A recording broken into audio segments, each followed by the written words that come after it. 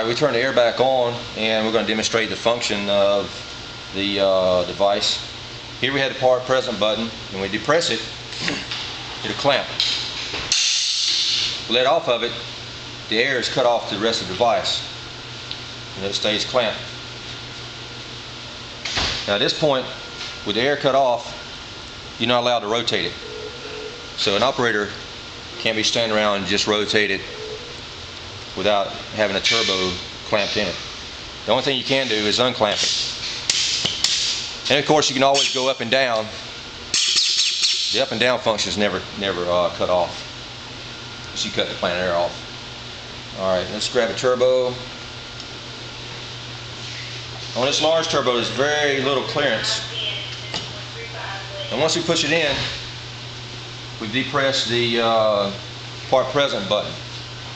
And it clamped automatically. And at this point we can lift it up and we can rotate. Right now you typically just set it down. We'll rotate it back against the bottom of this turbo fits our fixture. And if you look, the green pneumatic bulb is out, meaning that the unclamp buttons are disabled. So if I push the unclamp buttons, nothing happens until we set it down.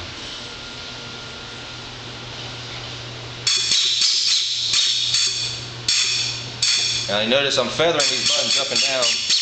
You don't depress the buttons like you do a hoist. You want to feather them. Feather up, feather down. Alright, once it's down in the fixture, the pneumatic bulb goes off. That activates the unclamp buttons. So you can unclamp and pull away from it. Part present, clamps. And again, at this point with nothing in it, you can't rotate.